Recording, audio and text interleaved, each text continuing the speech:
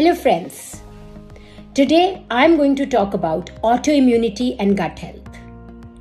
We all know autoimmunity happens when our immune system misfires.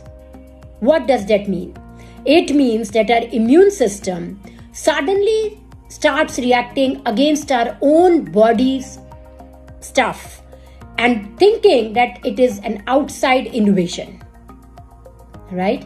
Alessia Fasano has said that there is a three-legged stool for autoimmunity diseases. First, genetics. Second, a trigger. And third, intestinal permeability. What does this mean?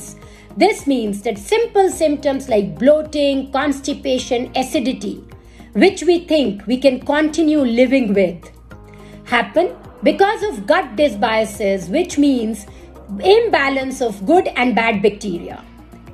Lifestyle changes of today like excessive sugar, excessive processed foods, high carbohydrates, toxins and all are contributing to this.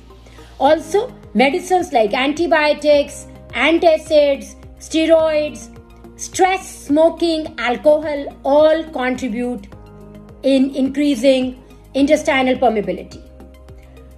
But don't think that healthier eating people do not suffer from autoimmune diseases. And that is where, friends, it becomes important for us to refer to a functional medicine doctor if we have any of these symptoms.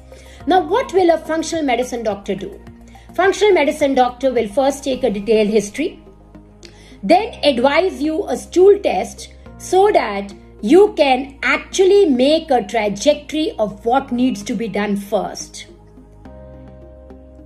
After the stool test, the other test which functional medicine doctor will do is testing zonulin.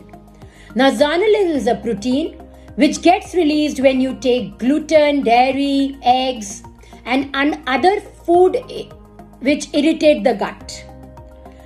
The increase in zonulin, it actually brings breaks in the intestine, thus increasing intestinal permeability.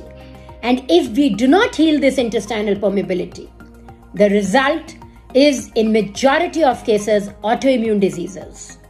If you want to know more about gut health, about autoimmunity, do join our webinar and learn about this important system of our body which has 70% of our immune system.